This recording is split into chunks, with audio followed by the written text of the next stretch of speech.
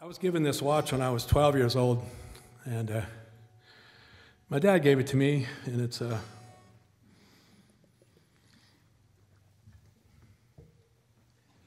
and he said my brother owned it.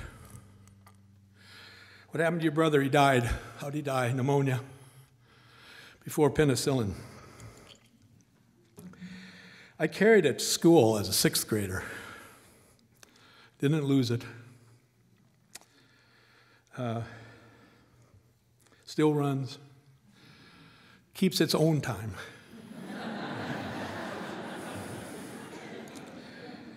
It's been in my office. I carried it through grade school for a couple years, and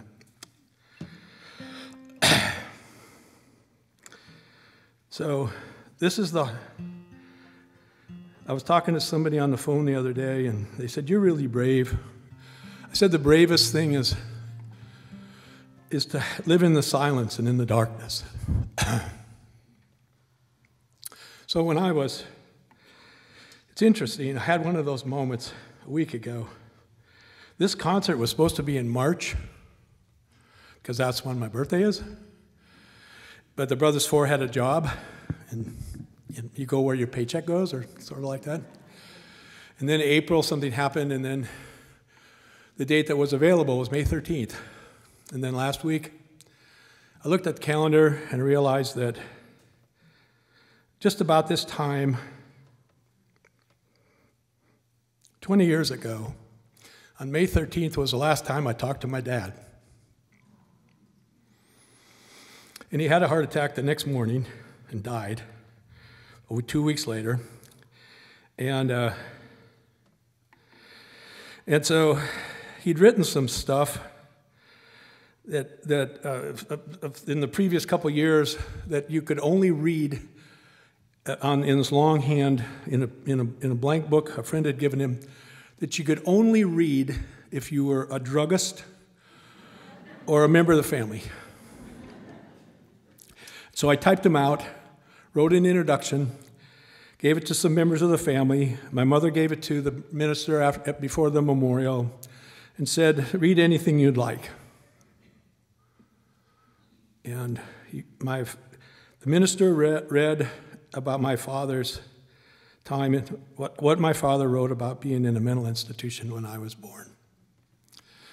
And it was the first time in about 90 years that this family secret with my uncle Peter, who had died in a mental institution, was spoken public out loud in my father's own words. And I was finally free to no longer live in the silence, to no longer live in the darkness. I had no idea what that meant 20 years ago.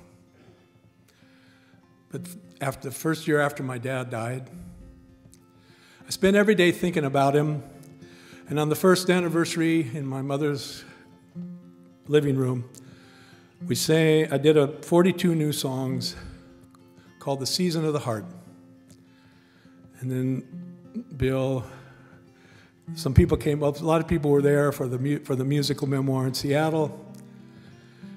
It was at the Richard Hugo House. And the last song, "May we know we're firmly rooted, also know we are set free. Always make room for the magic, marvel at the mystery. May we hold on to each other, though we're sometimes far apart. All find ways to stay open to the blessings of the heart. May we have the strength inside us to sustain us in the night. May we have faith in the darkness as we struggle for the light. May we discover joy and wonder, all the places that we are, and find ways to stay open to the blessings of the heart. May we find the road we are on be going home. May the road pieces of our lives in time be made whole. May we trust both joy and sorrow, light a candle in the dark, embrace love, receive the blessings of the heart.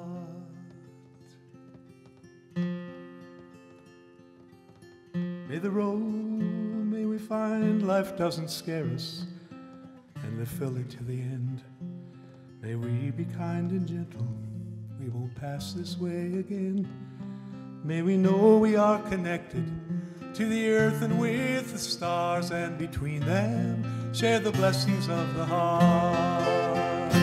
May the road we are on be going home. May the pieces of our lives in time be made whole. May we trust both joy and sorrow, light a candle in the dark, embrace love, receive the blessings of the heart.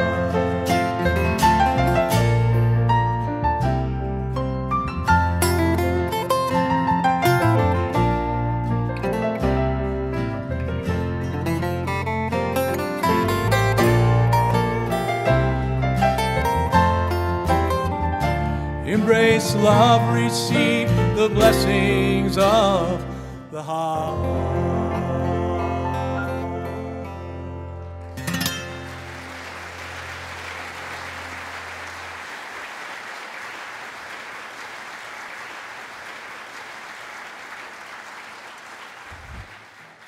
And so 20 years ago, I started out on a journey that I thought would last maybe a year. And it's over tonight in a certain way as we light the last campfire. And but it started out, what I realized is what happens when you're born into situations that, through nobody's fault and nobody's intention, when you're born into situations that are scary or uncomfortable or confusing or anxiety producing, you do what newborns do. You make it about you.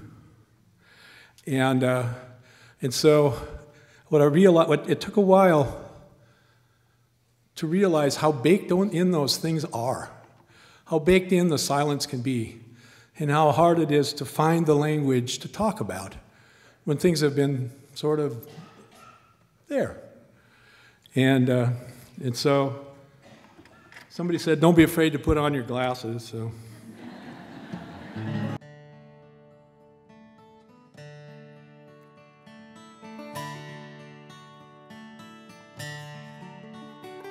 When I hear all we gotta fear is fear itself, think of all of those times I was afraid of myself. Didn't know I was feeling the way that I felt, dealing how I was dealing with the cards I was dealt. Then one day I found both a will and a way. Started looking at those fears, began giving them names. The more that I knew them, the less I was afraid, and the power to haunt me simply was not the same. My fears don't scare me like they used to.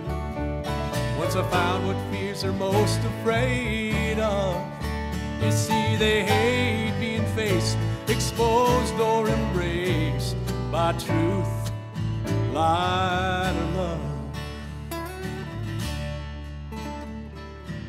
Fears scare me most when they hide in the dark, when I know that they're out there but don't know what they are. To meet them and love them, that can be awfully hard, but to shine a light on them is a very good start. It's something to learn how to live with my fears, not simply living in them like I've done all those years. When what I'm afraid of becomes faded and clear, the power that haunts me appears to disappear. Fears don't scare me like they used to. Once I found what fears I'm most afraid of, you see, they hate being faced, exposed or embraced by truth, light, or love. they used to.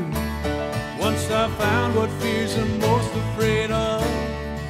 You see, they hate being faced, exposed, or embraced by truth. Life